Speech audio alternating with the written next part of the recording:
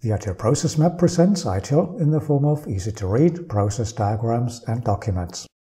And one of its nicest features is that the contents are well organized, and you can easily find the information you're looking for simply by following hyperlinks. But there are hundreds of diagrams and documents in our product, and literally thousands of links. So in this short video, I'm going to show you a couple of recommended ways of moving around in our process model. The ITIL Process Map includes a front page diagram, kind of a portal from where you can reach all content. One of the more important links is this one up here, pointing to the top-level diagram. If we click on that link, this will take us to the top-level process diagram with an overview of the ITIL service lifecycle.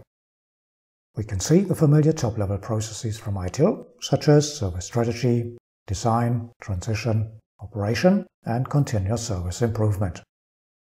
Now, from here you can start drilling down to examine the processes in detail. For instance, if you want to learn more about how things work in service operation, you simply click on the link in the service operation shape to go down to the next level of detail, where we find a diagram with more details about service operation. In particular, this diagram shows which processes there are in service operation and the information flowing between these processes. From here we can go further into, say, incident management.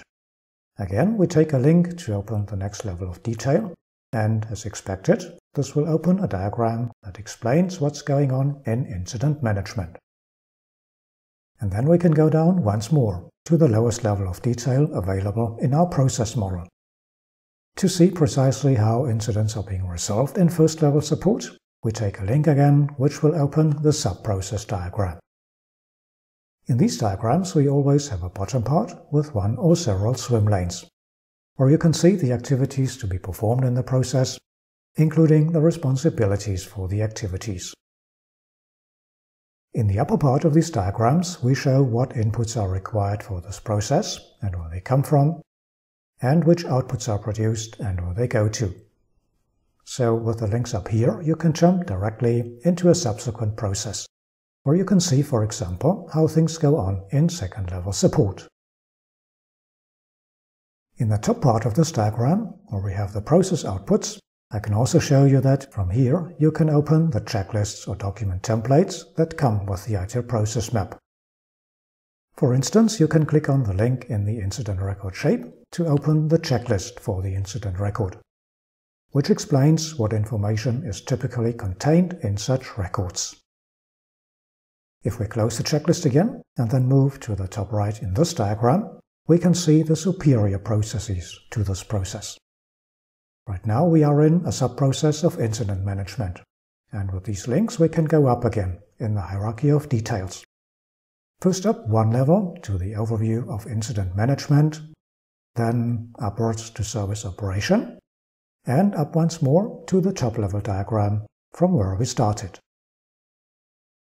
Obviously, our whole process model is organized as a hierarchical structure with several levels of detail. So it makes a lot of sense to also provide diagrams that show the complete process structure. There are 5 such diagrams, one for every stage of the ITIL service lifecycle. This one here, for example, shows on one page the whole hierarchy of processes and sub-processes in service operation. Of course, you can open the corresponding diagrams for each process from here, such as the overview of incident management. Or you can jump directly into an incident management sub-process with a detailed account of the process activities.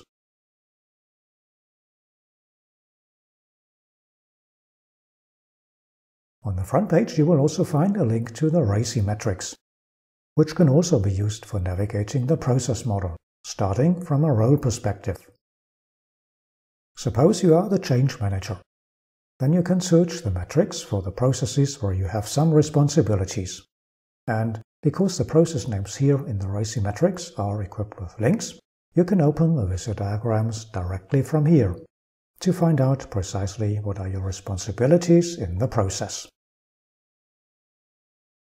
So, as you could see in the short demonstration, there are several ways of navigating the ITIL Process Map, and all of them work with hyperlinks.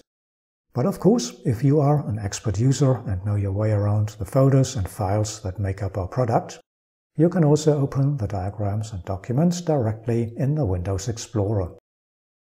In the checklist folder, for example, you can find all the checklists.